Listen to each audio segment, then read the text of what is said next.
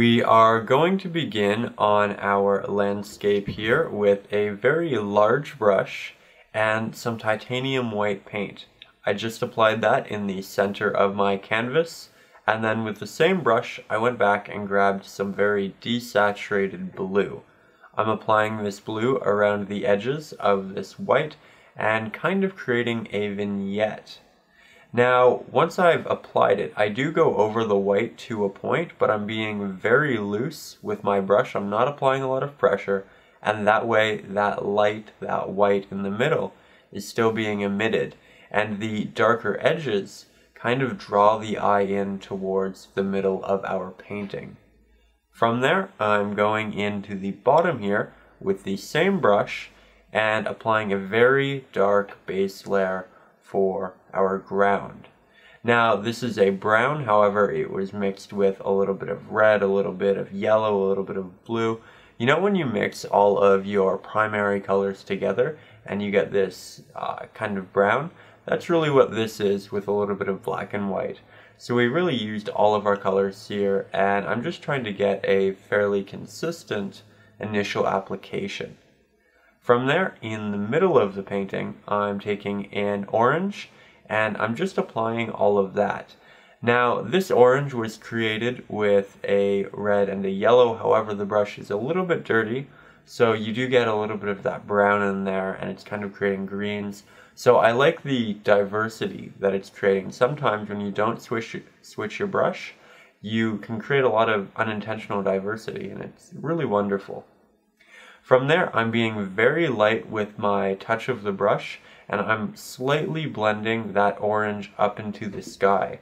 The majority of the sky has dried, and so you kind of just have this transparent layer of orange atop what we had before. And I'm kind of creating a gradient of a myriad of different little tapping mixtures and whatnot, just to imply trees are very far away and getting lost within the light. So from there, I'm taking my smaller square-headed brush and I'm just applying some areas where I think I'd like trees. You notice that as I get towards the outskirts of that cluster of foliage, it gets much brighter. That's because I'm A, running out of pigment on my brush, and B, I'm applying less pressure with my brush.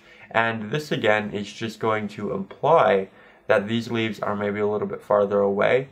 They aren't as in focus, you can't really see them, and it kind of just blends it into the background very naturally. From there, once I have the pigment applied, I'm taking a square-headed brush with a bunch of very random looking bristles. They kind of go out in different directions, and I'm using a tapping motion to go over all of my tree areas. This is an aesthetic that I think really looks great with trees, and it creates a lot of random intricacies in it, and that's really going to make it look a lot more real, rather than using a square-headed brush and having a lot of square-like shapes represent all of your leaves. Sometimes an implied dot, like what I'm doing here with this brush, is much more effective for rendering that sort of aesthetic. So get creative with your brushes. It's not all about using a stroke.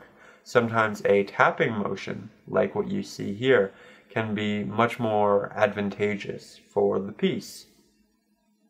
So from there, now that the bottom has dried to a good point, I'm going back in and I'm layering some darker colors along the edges. And much like the sky, I really want to create a vignette-like effect where the light is more in the center, and the idea is that the light's going to be coming through the sky, passing through the tops of the trees, and then illuminating this main portion of ground here in the middle. So now that I've done that and the eye is drawn more in towards the middle, I'm taking my square-headed brush and I'm applying a mixture of oranges and yellows to this bottom area. And this is going to imply fallen leaves. Now, we're going to need to do a number of layers, as you can see, because acrylic paint is fairly transparent, and generally when you put a lighter color over a darker color, it's going to dry very, very dark. So you need to do a couple of layers. You need to add a little bit more paint. But that's great because additional layering in acrylics generally leads to a much stronger aesthetic. From there, I'm going back to that same square-headed brush with the random bristles, and I'm doing more of that tapping effect that I instigated in the top trees. This is going to keep the painting consistent, this is going to keep it cohesive, and I'm also working in some of these darker colors into the middle portions of my larger trees at the top. We are going to put a brighter orange atop all of these darker pigments. However, this is going to create a nice base for us to work on top of. Sometimes you don't want a dark color in a certain area, but to get the light color to stand out and be strong in the way you want it to, you have to put a dark color on there first. So that also leads me into the topic of, and I try to bring this up frequently, your painting isn't going to look exactly the way you want at every portion of its creation. Here, for example, it looks like a complete mess, and I know that, and I planned for that, and that is completely fine. And sometimes you have to take your painting to that level to really get it to where it needs to be. So even if you're doing everything right, sometimes your painting will look like a mess. Don't get discouraged, keep going, keep learning.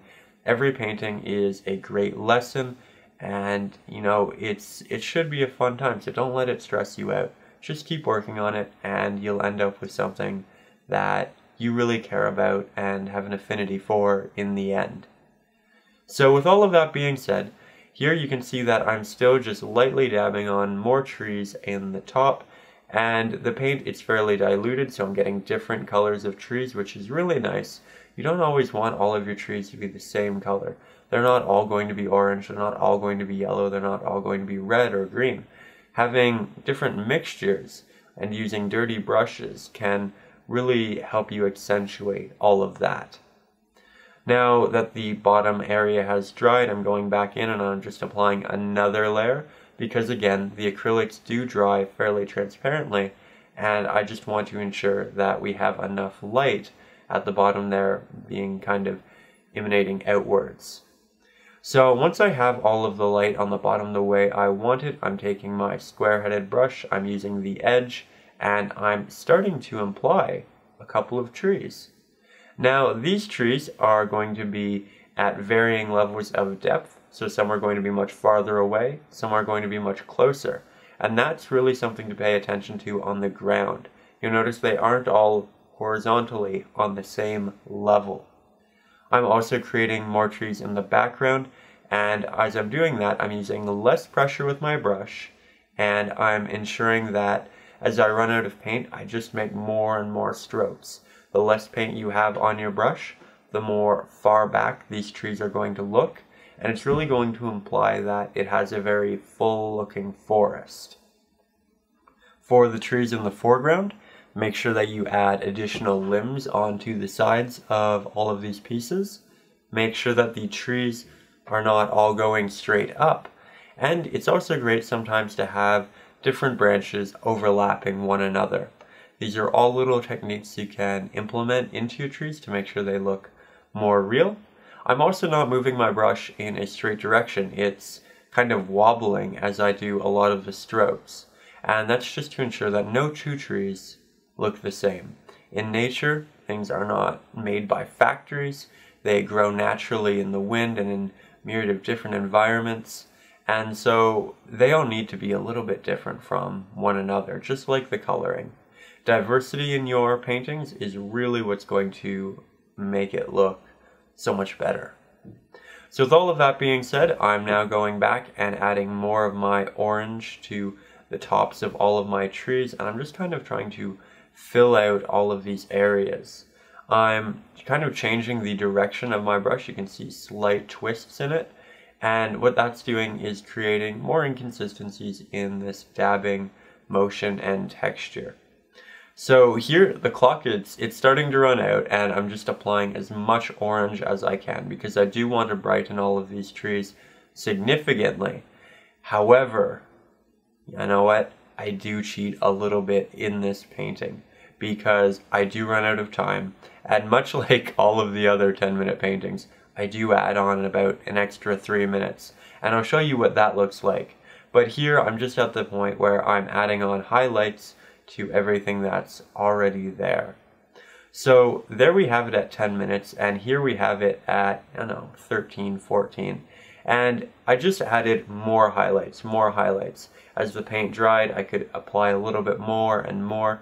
And so you can really do a lot with a little bit of time. Don't be afraid to, take out the brushes and all of that. You don't need an entire day to do this. You can do a lot in just half an hour. So thank you so much for watching, and stay creative.